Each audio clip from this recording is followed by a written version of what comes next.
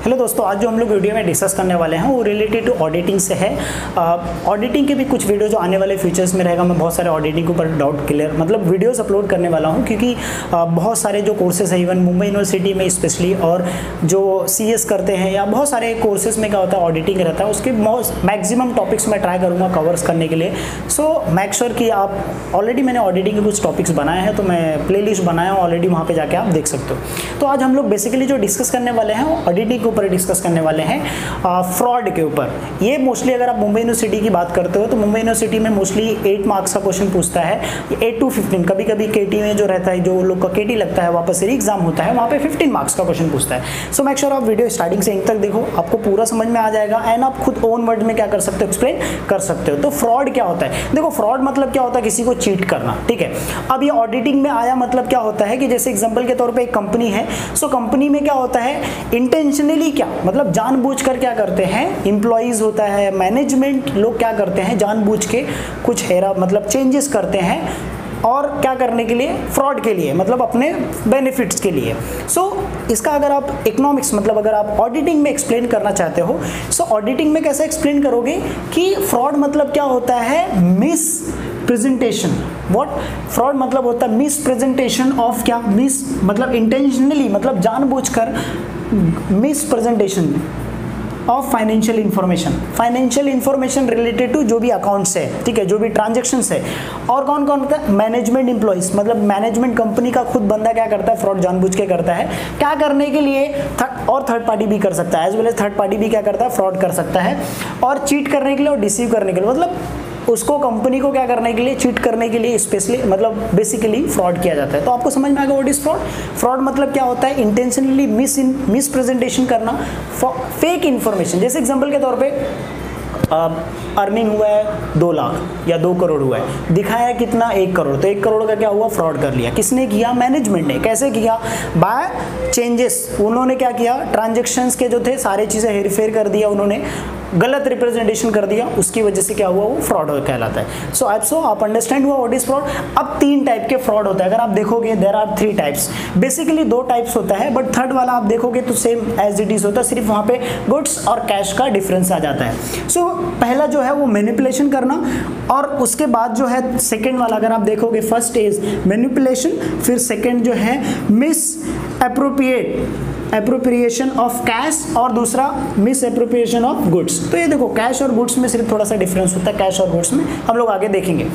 सो manipulation करना मतलब changes करना, ठीक है। आपने सामान खरीदा 2 लाख का, ठीक है, एंट्री कितना होना चाहिए, 2 लाख का, लेकिन एंट्री उसमें कितना कर दिया, 1 लाख का। तो मतलब क्या किया, चेंजेस किया कि नहीं चेंजेस किया, किसने चेंजेस किया, employees. That is what manipulation करना, चेंजेस करना। भाई दिखा रहा है 2 लाख का शीट, उसमें क्या किया, हेरफेर चेंज करके 1 लाख का दिखा दिया, तो मैनिपुलेशन किया, चेंजेस किया। अब उसमें क्या होता है, मैनिपुलेशन में देयर आर 3 टाइप्स। एक नॉट रिकॉर्डिंग ऑफ ट्रांजैक्शन। तो नॉट रिकॉर्डिंग ऑफ ट्रांजैक्शन मतलब क्या किया, भाई कंपनी में गया, किसी ने मशीनरी खरीद लिया, ठीक है, या बेच दिया, और उसका क्या किया, एंट्री नहीं किया, ठीक है। बेसिकली हम लोग क्या करते हैं, ट्रांजैक्शन अकाउंट में पोस्टिंग करते, भाई डालते कि भाई इतना आया इतना गया, बट अगर उसका रिकॉर्ड नहीं किया तो क्या हो गया, नॉट रिकॉर्डिंग। इसकी वजह से क्या होता है, फ्रॉड होता है। दूसरा recording dummy transaction. Dummy transaction मतलब एग्जाम्पल के तौर पर कुछ खरीदा ही नहीं, फिर भी दिखा दिया उसमें, या किसी ने खरीदा और नहीं दिखाया, ठीक है, या फेक मतलब फेक ट्रांजैक्शन दिखा दिया, तो that is what dummy. So dummy transaction का भी रिकॉर्डिंग क्या होता है, फ्रॉड होता है। फिर उसके बाद miss application of accounting policy. Miss application मतलब जो भी गवर्नमेंट के जो भी रूल्स है उसको क्या करना, गलत यूज करना, okay. So miss application of accounting policy, उसकी वजह से भी क्या होता है कि फ्रॉड लोग क्या करते हैं, फ्रॉड कंपनी में एम्प्लॉइज करते हैं। अब दूसरा आता है मिस एप्रोप्रिएशन ऑफ कैश। अब यहाँ पे कैश की बात है, तो कंपनी अगर कैश पेमेंट कर रहा है या कैश रिसीव कर रहा है तो उसमें क्या करते हैं, फ्रॉड करते हैं। जैसे पहला जो पॉइंट है, फ्रॉम कैश रिसीव। अगर कैश रिसीव होता है तो उसमें क्या, देखो क्या फ्रॉड होता है, नॉट रिकॉर्डिंग ऑफ कैश। मतलब कैश रिसीव हुआ, भाई 2 करोड़ आया कंपनी को, भाई मशीनरी सेल किया था, 5 करोड़ 6 करोड़ 100 करोड़ आया, और कंपनी ने क्या किया, उसमें ट्रांजैक्शन रिकॉर्ड नहीं किया, ठीक है, तो उसकी वजह से क्या होता है, फ्रॉड होता है। Bye teeming and lending. Bye teeming and lending में मतलब ये हुआ कि एंट्री को दिखाना ही नहीं। अब देखो, टीमिंग करना मतलब हुआ कि जैसे एग्जांपल के तौर पे किसी बंदे ने, XYZ पर्सन ने क्या किया, एक suppose I am the cashier, मुझे उसने क्या किया, 1 लाख दे दिया, ठीक है, क्या करने के लिए, डिपॉजिट करने के लिए, ठीक है, ये उसने क्या किया, टीमिंग किया, ठीक है, 1 लाख दिया उसने मुझे क्या करने के लिए, डिपॉजिट करने के लिए। मुझे क्या करना चाहिए, वहां पे शो करना चाहिए अकाउंट में, लेकिन मैंने अकाउंट में शो नहीं किया।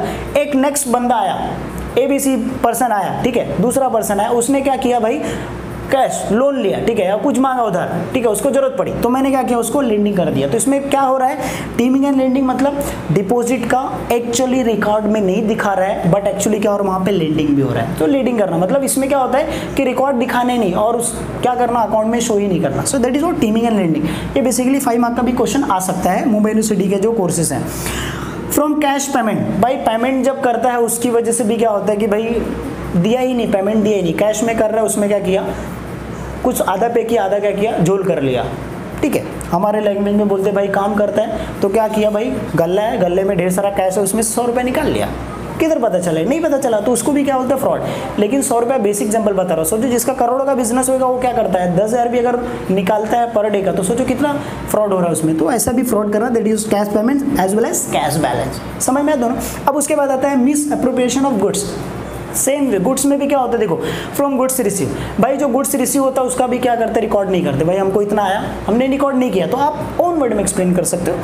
फ्रॉम गुड्स डिस्पैच, भाई गुड्स डिलीवर हो गया लेकिन एंट्री किया ही नहीं, तो कंपनी को कैसा पता चलेगा कितना सेल हुआ, कितना गया, कितना आया।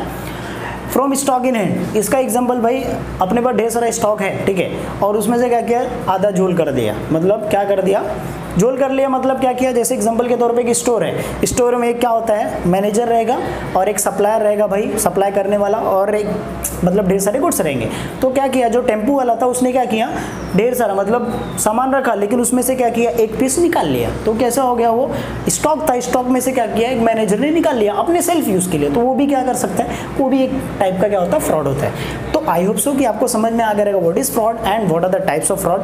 आगे चल के बहुत सारे वीडियोस भी जो रहेगा ऑडिटिंग के ऊपर मैं अपलोड करूंगा, जिससे आपको काफी हेल्पफुल मिलेगा। So make sure subscribe the channel. अगर आपको कुछ भी डाउट आता है, कुछ अलग टॉपिक्स पे आपको ऑडिटिंग के चाहिए, तो make sure add your comments, definitely sure I will upload a video as soon as possible. Thank you so much guys for watching video.